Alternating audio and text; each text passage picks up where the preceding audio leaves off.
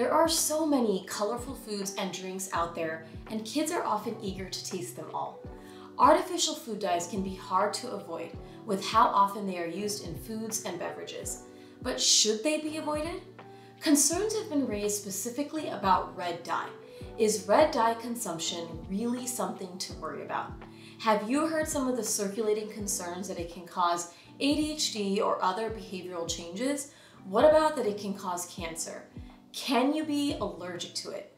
Today we'll separate fact from fiction and dispel other myths surrounding red dye.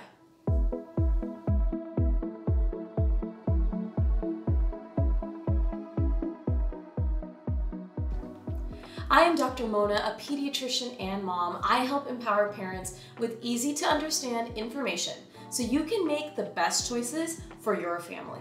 Make sure to like this video and subscribe here to PedsDocTalk TV to stay up to date on the latest videos and new content.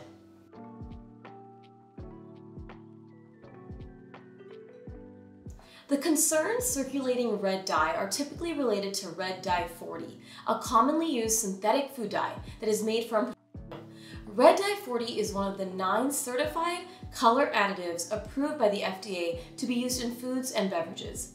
Color additives are used to add color to foods and are often preferred to natural dyes due to their low cost, stability over time, and consistent color.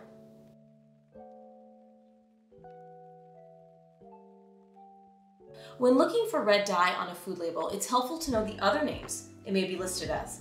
These include Red 40, Red 40 Lake, FD&C Red No. 40, FD&C Red No. 40 Aluminum Lake, Allura Red AC, CI Food Red 17, INS No. 129, and E129. It's one of the most widely used color additives and can be found in flavored milk, yogurt, ice cream, popsicle, chips, cakes, pastries, candies, breakfast cereals and bars, Jell-O, fruit snacks, soda, and sports drinks. Yes, a lot of things kids can love.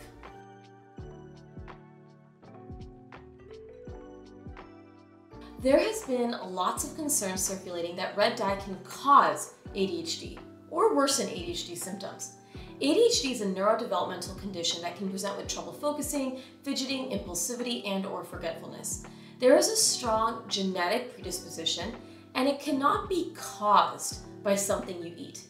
ADHD is how our brain works, and foods don't cause ADHD to begin with. There have been some studies that show that certain individuals with ADHD already can be more sensitive to red dye, and consumption of red dye can increase their hyperactivity symptoms. These studies showed that their increase in symptoms after consumption was mild, but still statistically significant. Other studies have shown no correlation between consumption and symptoms, so the evidence is inconsistent. In comparison, there have been many studies that show that medications, specifically stimulants, and most importantly, behavior therapy, are very effective at reducing symptoms of ADHD. When we have conflicting research, some studies say that it can exacerbate ADHD symptoms, and some say there is no effect. I think it's really important to speak to your child's ADHD expert and look at your child and what you feel as a parent. Does your child need foods with red dye? No, nobody needs food with red dye. But if your child tolerates these foods in moderation and you are not seeing any change in behavior, then you as a parent can make a decision to proceed with the information you see for your child. Most kids can consume foods with red dye and not be affected. But if you notice your child who has ADHD is consistently more hyperactive after consuming foods with red dye, it may be beneficial to try having them avoid red food dye consumption and monitor for symptom improvement. This difference amongst kids and how they respond to these dyes in foods may be even genetic. The genetic differences between kids sensitive to food dyes and those not sensitive to food dyes is shown in an excellent 2010 study by Dr. Stevenson and his colleagues from the University of Southampton. So just like us as adults, it can be possible that we see variations in how we respond to some foods we eat, but no blanket statements for everyone. I will say that many times these foods with red dye can be presented in exciting, high stimulation moments such as at school or birthday parties. So it's hard to say, is it the food or is it the nature of when we're presenting the food, like a party, that is very exciting and can cause any child, with ADHD or not, to become more hyper.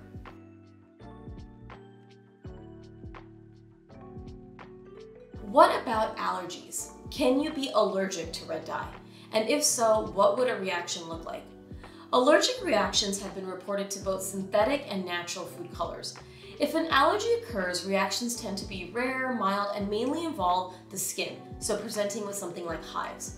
Sometimes it can be confusing if you're allergic to the dye or something else, since food dye is often in foods that have other additives or components as well. So if you are consistently breaking out, or your child is consistently breaking out in hives after eating foods with red dye, that's likely the culprit, and food and drinks with red dye should be avoided in the future. If it's hard to pinpoint what is causing your allergic response, I'd recommend seeing an allergist for further evaluation. For example, some children and adults can develop hives after taking liquid ibuprofen or acetaminophen, and some brands contain FD&C red number 40. Could it be the dye they're allergic to, or the active ingredient, acetaminophen or ibuprofen? Sometimes it's hard to say, so we'd say it's best to avoid altogether. In some cases, we may have a family give a non-dye version in a controlled setting like at home to make sure there is not a repeat reaction. If there's no repeat reaction, this would mean that they were allergic to the dye. When looking at allergies to liquid acetaminophen or ibuprofen, most likely they're allergic to the active ingredient, because red dye is in a lot of various products besides these medications, and they would have likely had a reaction to something else with red dye in it.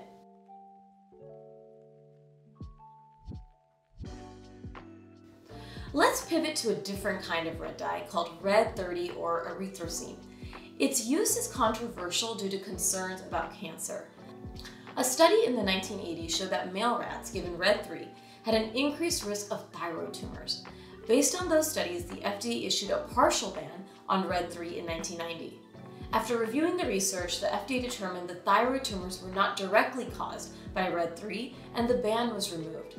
There have been short-term studies done on humans that have showed no effect on thyroid function, and the study done on rats used doses at least 60-fold higher than the levels studied in humans. Although studies have shown no clear evidence that red dye causes cancer, it's important to note that studies on food dye consumption by humans are difficult to do well. In the past, combinations of food dyes have often been studied together, making it difficult to determine if one in particular is causing certain effects. Also, many studies have been limited in their ability to monitor long-term effects. That being said, with all the evidence we have today, the FDA still deems red food dye to be safe for consumption, and further studies are ongoing. Red 3 is also controversial and often in the news because it is banned to be used in cosmetics, but approved in food and supplements. This has caused substantial confusion as to why something can be safely consumed, but be unsafe to use on the skin.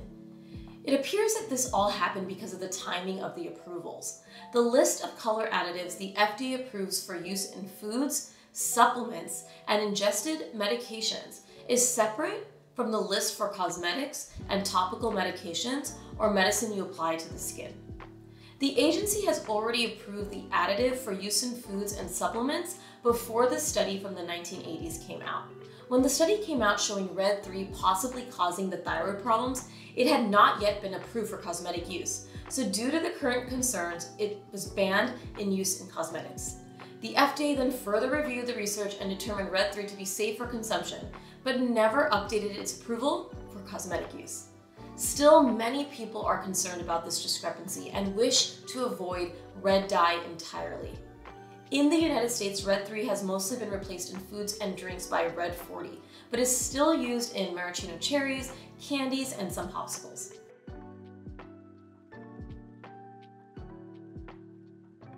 Despite all the circulating concerns, with all the evidence at hand, the FDA and World Health Organization have deemed red dye to be safe for consumption. They have placed an acceptable daily intake of 3.2 milligrams per pound, 7 milligrams per kilogram. One study showed that children aged 2 to 5 had the highest average daily intake of red dye 40 at 0.09 milligram per pound of body weight. That's 35 times less than the recommended limit. This shows you that they are very unlikely to consume enough red dye to go over the set daily limit. As long as you're not consuming bottles of Gatorade, bags of gummy snacks, and cartons of flavored milk with red dye in one sitting, you're unlikely to exceed that approved limit. In summary, the evidence supports that small amounts of red dye are unlikely to affect overall health. When consumed in moderation, red dye has not been clearly linked to cancer. And although certain individuals with ADHD may see mild symptom improvement with eliminating red food dye does not cause ADHD, and other strategies are more likely to help manage symptoms, specifically medication and behavioral therapy. It's best to limit artificial processed foods when able, not only due to the presence of food dyes, but also due to their overall lack of nutrition and higher levels of added sugar. I personally love gummy bears right now, and it's okay to enjoy your favorite fruit drink or flavored candy now and again. But these foods are not the mainstay of my diet, just like I don't want packaged foods to be the mainstay of our children's diet.